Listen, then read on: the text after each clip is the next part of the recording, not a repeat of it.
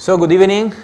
I guess the buffet starts to be very appealing. So what I offer in exchange is a ride to space to see what's going on up there.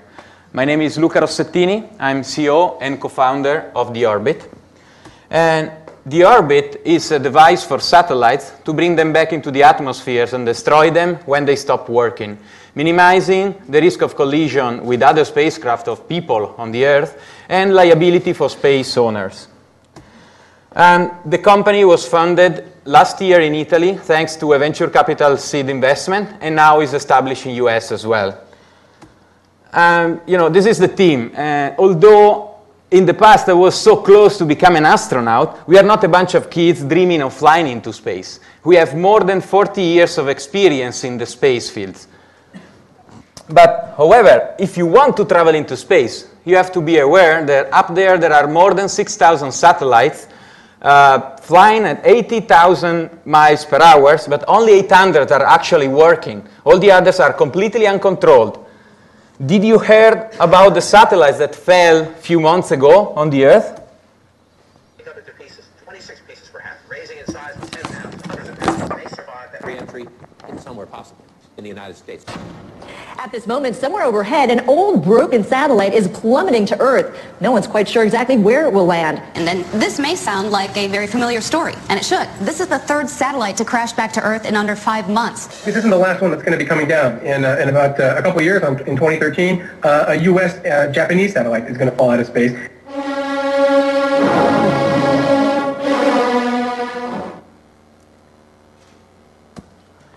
Today, satellite owners spend a huge amount of money to solve this problem, so to move their satellites up and down to avoid collisions, and for the deorbiting phase that is compulsory by law.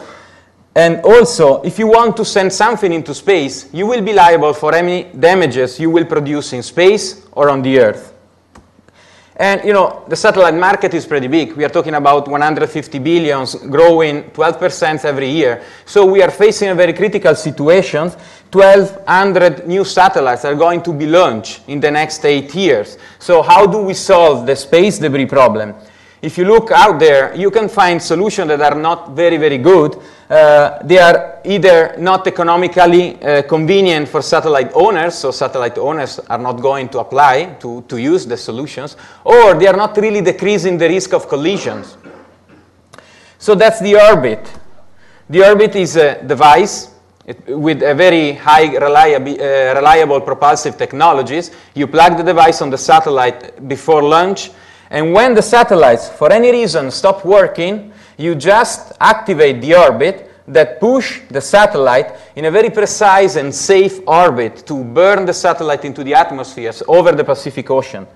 The orbit is completely independent from the satellite, so it works even if the satellite is not working, and allow very quick re-entry, just few hours compared to the 25 years required today by the international regulations. And we're not just talking about risk avoidance benefit for satellite owners. We are talking about making also more revenues, increasing the mission time of the satellites that can allow satellite owners to make up to $20 million more for every mission.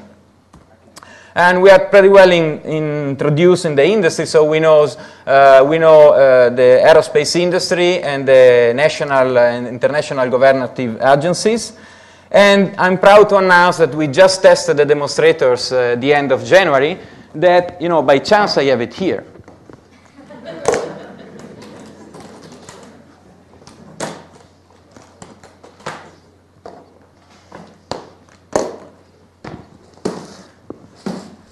This is the kid.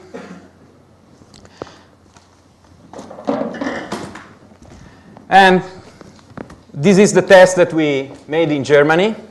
And the results of the test was that the performance were outstanding, much more higher than what we were expecting. So these guys can fly. It doesn't have propellant inside, so you are sure here. Don't worry about that.